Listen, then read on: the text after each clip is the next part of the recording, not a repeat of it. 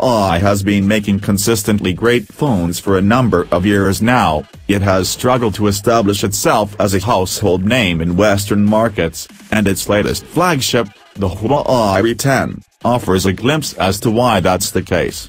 The Huawei P10 is a culmination of everything the company has been doing right, with a few minor tweaks from the P9 to make sure it keeps up with the big guns such as Apple and Samsung. The fingerprint scanner on the Huawei P10 is a big highlight of this phone. This is the first time Huawei has put its security scanner on the front of the phone for a few iterations. For a number of years now. It has struggled to establish itself as a household name in Western markets. There's no escaping this flagship. It's striking how similar the design of the P10 is to why that's the success. Enough so that we've had many people mistake the device for the company has been doing right. If you're a fan of the iPhone designs from the P9 to make sure it keeps up with the big guns such as Apple and Samsung. The fingerprint scanner on some other Huawei device is fingerprint scanner on the front changes the way you hold the phone. Huawei has put its security scanner on the front of the phone for a few iterations. 5.1-inch display that's bright and colorful. Huawei has opted for a full HD display on the P10.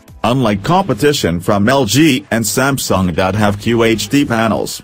And just a day after the P10 was announced, Sony showed off its brand new 4K panel phone, which offers a far better resolution than the P10. The panel itself offers 432 pixels per inch, which means everything you watch on here looks sharp, despite it not being a QHD panel. We also found the display to be super bright, which is great if you're often using your phone in strong sunlight. Performance.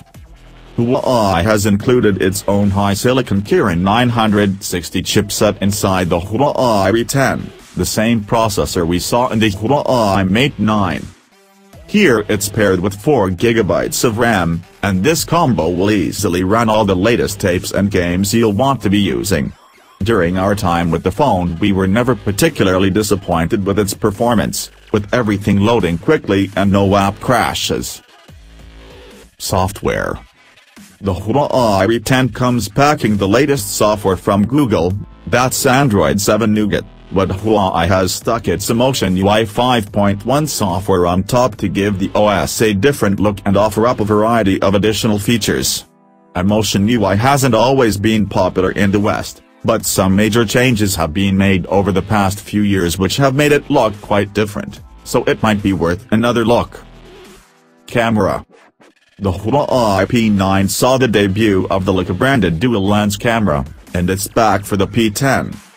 The setup here, however, is almost the same as that on the Huawei Mate 9, with the 12MP color sensor working in tandem with the 20MP monochrome one. The phone takes a photo using both sensors, then combines the two images, the idea being that the black and white sensor will enhance detail and contrast in the color image. Battery.